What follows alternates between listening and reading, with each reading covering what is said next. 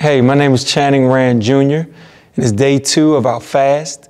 And today's topic is about personal repentance and consecration.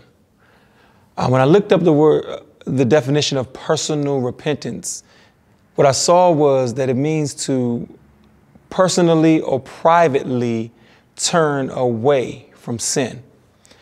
And so when I was thinking about this, I was thinking about things that I had to repent from.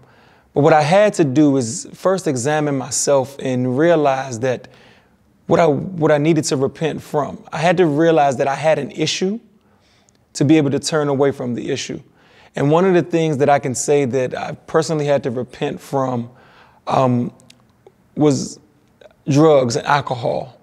Turning away from things that I did on a consistent basis because it made me feel a certain way, or it was like it just was something that was a normal thing for me. So understanding that whether it was doing drugs or selling the drugs, whatever it may be, I had to realize that I had to go to my Father, to my Heavenly Father, and let him know that I have an issue with it, and I'm weak in this area. I'm weak in the fact that I'm looking for something to help me either feel a certain way or idolizing even the money that I received from doing what I was doing. So that's one of the things that I had to personally repent from. And I had to ask God to help me because I know that my flesh is weak and my flesh wants what the flesh wants. But as I operate in the Spirit and ask the Holy Spirit to resurrect on the inside of me, that it's going to guide me and lead me to do what God wants me to do and to strengthen me even in my weakness, to strengthen me to overcome the obstacle that I'm faced with. And then the consecration part is, as Pastor shares with us, consecration means to be set aside. God already consecrated me, set me aside to be used for his glory.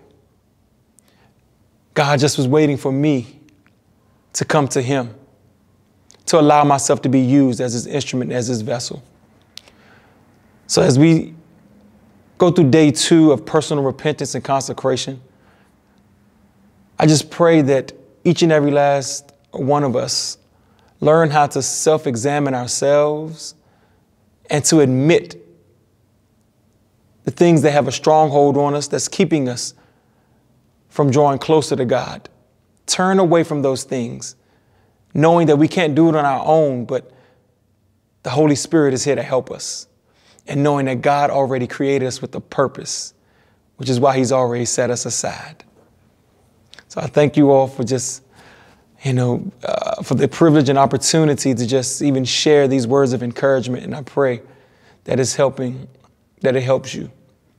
Love you all, and everyone have a blessed day.